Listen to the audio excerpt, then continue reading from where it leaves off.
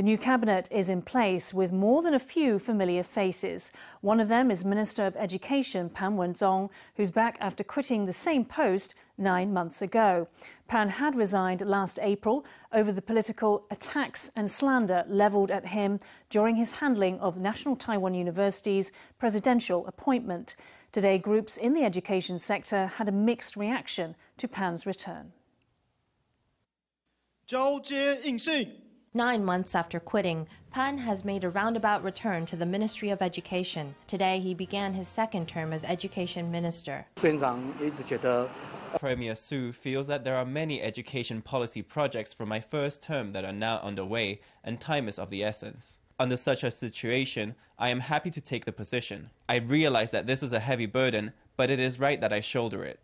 Last April, Pan had resigned as Education Minister over NTU's presidential appointment. In his resignation letter, he said that in the process of bringing the facts to light, he was targeted by political attacks and slander. Today, education groups weighed in on Pan's comeback. They said he's well qualified to handle education up to the secondary level, but that he doesn't know enough about higher education to handle issues like dwindling enrollment and the closure of private universities.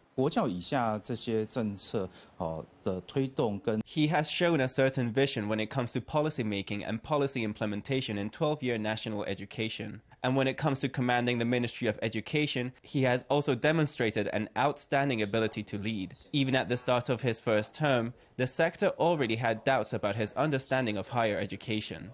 The battle over NTU's president has ended after the board's appointment was approved by former Education Minister Yeh Jiunn-rong. Now, with Pan back in the House, educators are watching for whether he can pull off the drastic structural reforms Taiwan needs.